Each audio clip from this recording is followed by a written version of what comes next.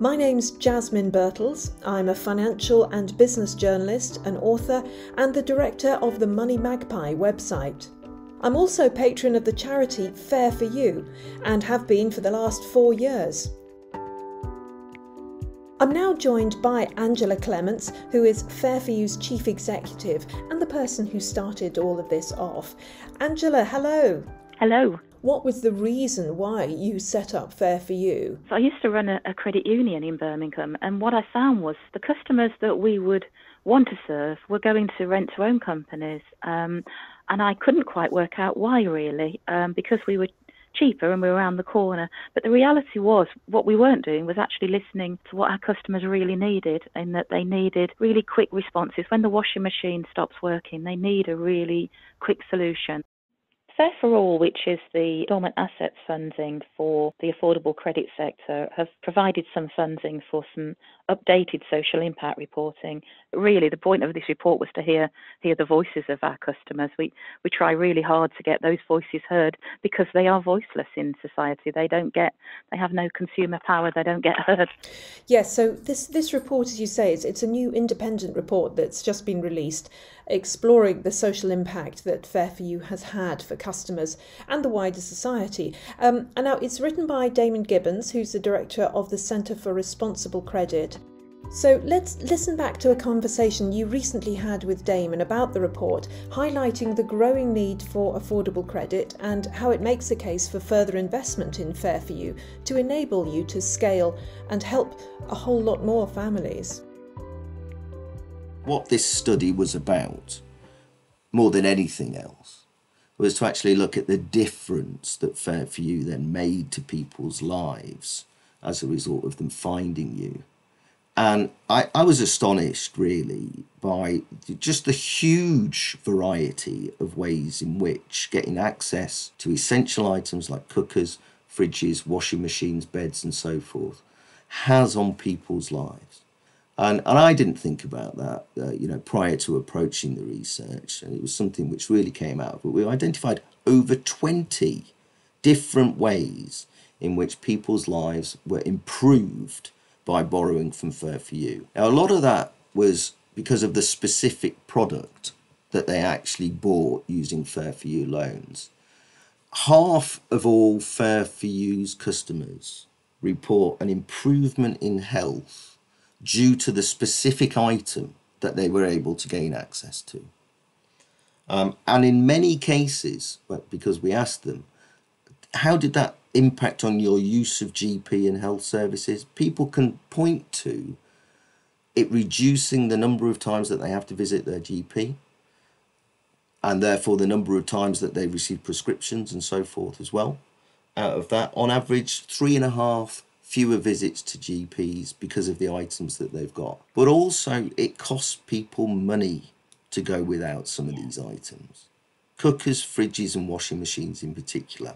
It costs people, on average, we found, just short of £30 a week to live without those items, which is just scandalous because clearly that has a knock-on impact on their ability to feed themselves properly and even to pay the bills, the rent and the council tax. Well, that makes me quite pleased to hear you say that we've actually got the customer base that we set out for. I'm not happy at what you're finding, but I'm pleased at least to know that we are serving the demographic that we set out to serve. Just looking at some of the figures, Ange, and you'll be aware of this more than anybody else, I'm sure. Back in 2013, government provided what were called community care grants to people through the social fund system. £240 million worth of grants were made to people in 2013.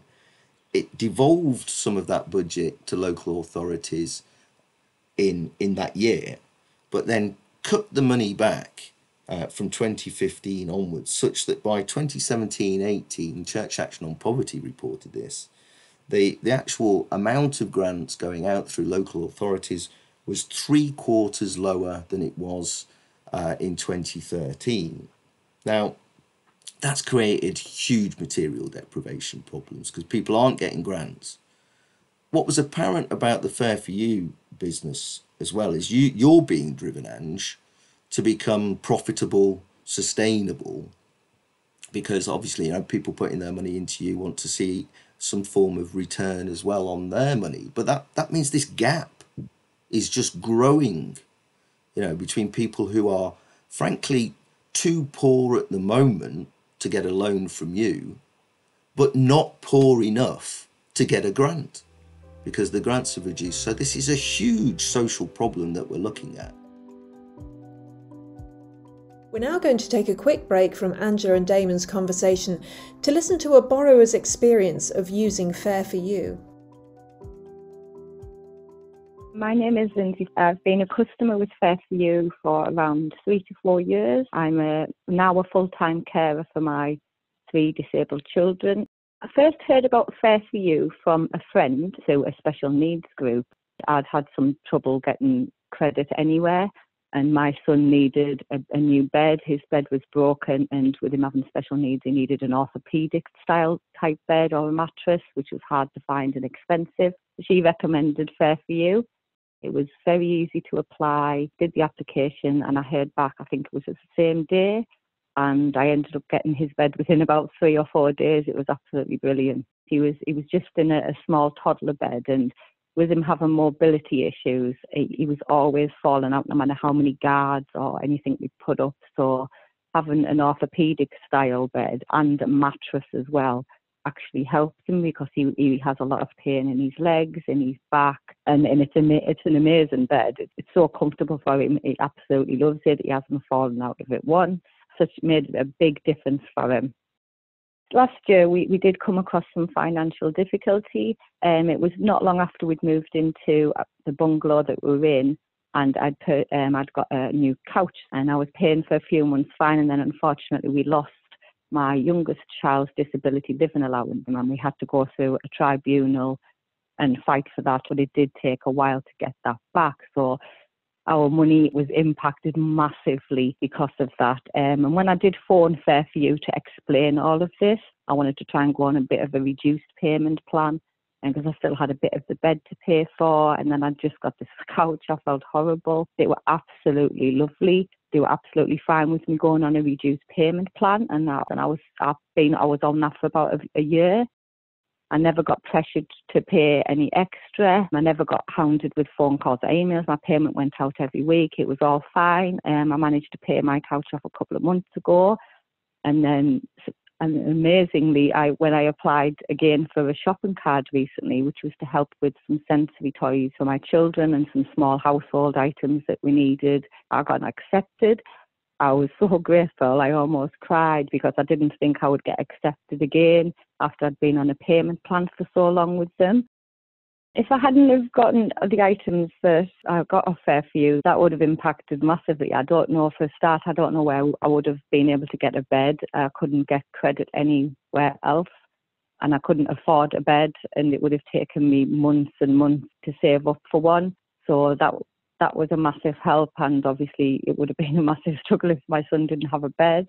And when I first moved into here, my youngest son has stimming issues with his autism, so he bounces constantly. He broke our last couch, that's why I needed a new couch. Again, the only place I could get credit. So I was very grateful for that, because we were sitting on just bean bags for the first couple of months of moving in, because we didn't have any couches. It makes me quite emotional talking about it. I can't get my words out, but it does mean a lot to me, just the thought of the company being so accommodating and thinking of you all the time, and it meant a lot to me. I've seen over 1,200 comments on the customer survey, and I've looked at every one of them myself, about the impact that your company has made on people's lives. Some of the things I've read have pretty much at times, you know, almost reduced me to tears. You know, there have been tears in my eyes when I've been reading some of these testimonials. And that's not just because in many cases people have been reporting how tough it was, the problems they had before they found Fair for You, but also because they demonstrate a fierce customer loyalty. that is out there from Yeah. your customers at the moment? Oh, no. We get that. We hear that every day. Every day my staff hear that, and we see it on our Facebook or Trustpilot, or I get little emails coming in from people, and I look forward, I hope, to greeting you back in 3 or 4 years' time for the next report, and I hope to goodness we've got a lot further in terms of scale, because there is just so much more to be done. I mean, we sometimes use the phrase that we're saving the people who've made it to the beach a little bit. We're aware there's so many more out there that we should be doing more for. Well, I can say I will definitely come back whenever you want me to. What I will say, it's very difficult for people like me who make their living doing research to say this, because usually in every research report, the recommendation is more research. So, unsurprisingly. You don't say. Yeah. But I am going to say this because it's true that some research might be helpful to try to nail down some of those in a bit more, put monetary values to them. However, I'm going to say this. The last thing I would want to see happen here is for an industry of researchers to be funded to find proxies and financial values for the impacts that we've observed, a huge range of them, because that is not the priority. We know that it makes a huge difference to people's lives. We can see that. It's evidenced in all the things they've told us. You've created, by our estimate, over £50 million of social value.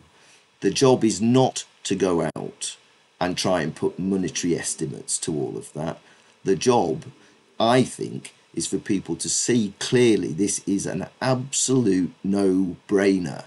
With 33,000 customers, 77,000 loans, that has been a phenomenal achievement given the resources that have been available. But there are 4 million households living in social housing. We know that the scale of the high-cost credit industry just a couple of years ago was in the region of £8 billion of lending going out there. So you proved it can be done. The question now isn't about proving that it can be done. It's about scaling it up, vastly scaling it up. Yeah, no, absolutely. And the results of that will be self-evident in terms of people's health, in terms of people being better able to pay their rent, council tax and so forth. There's a point at which research becomes redundant. And I actually think we're virtually at that point with Fair For You. There is very little point doing more research. What we actually need to do is put more money in at cheaper cost. No, I can't disagree with that. That's certainly what we most need to happen, and what we most need to happen next, really. You are listening to Angela and Damon discussing the Centre for Responsible Credit's report into Fair For You's social impact. Lots to think about there, Angela, including, as you mentioned, the kind of people who are poor but not poor enough. Isn't that a weird sort of situation that we have here? Yeah, it is. It's pretty horrendous from our point of view. I mean, we helped a lot of people through COVID, in particular washing machines, laundrettes were closed. But there was so much more we should be doing. We just know we could. You said about, needing to scale up. What do you need to do that? Is it just cash? Is it basically a big cash injection that you need? Yeah, it is. I mean, it's really capital. We've just restructured our balance sheet with support from Fair For All. And our existing social investors. So we now have a relatively strong balance sheet, but what we need is capital for lending. And this would be basically to continue what you're doing with washing machines, etc. But do you have other plans as well that you would like to go into? There's loads. There's so much that we see that it's one of those crazy things, really. The more you get into this, the more you see how much there is to be done. Funeral poverty is huge in the UK. Expenses that come out of the blue that take a family household budget out. There's so many areas we know we could do so much more. Well, let's hope. We'll keep trying because, as you say, if you just get that capital, that big cash injection, a whole host more families will be helped, and that has to help the country generally in all kinds of aspects. Well, that brings us to the end of the episode. If you'd like to explore working with this phenomenal, purpose-driven and well-managed company, or you'd just like to find out more, you can go to fairforyou.co.uk for more information, or contact Angela directly at angela.clements@fairforyou.co.uk. Thanks to Angela and Damon and all the Fair For You customers who kindly contributed to the podcast and report, and to our producer, Ollie Seymour.